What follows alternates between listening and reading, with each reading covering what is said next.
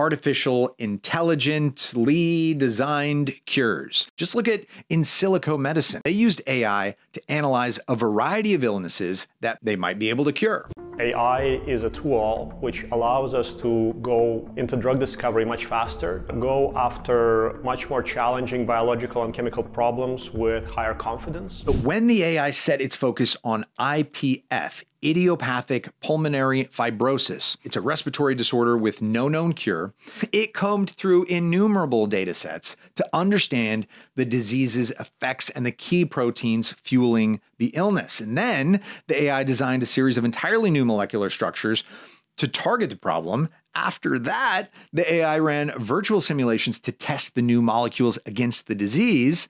During that process, it discarded treatments that turned out to be unsafe or ineffective, and it refined the molecules that did work to make them work better. Insilico's AI was like a super scientist. It basically compressed what would have been decades worth of research and testing into about 18 months. And in November of 2024, boom, Insilico's AI-designed med tied to respiratory health improvements in mid-stage lung disease trial. Now, one common side effect, it gave 14.8% of patients mild diarrhea, but who knows? Maybe that's the AI's attempt at humor.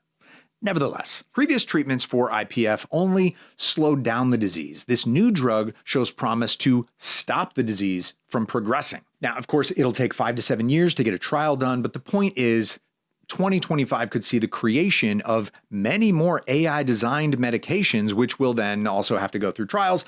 But that got me thinking. We've got drugs designed by AI. What about drug trials designed by AI specifically for the drug it created? AI can analyze data about a disease to find potential solutions. That means we're probably going to see AI used to analyze data about patient populations to fast-track the human testing process. And we can anticipate AI being used to analyze medical, geographic, and demographic data to identify the patients who are most likely to benefit, to predict side effects based on the individual characteristics, and to make participation easier by optimizing trial designs. All of this could align drug trials with better participation rates, providing more data in less time.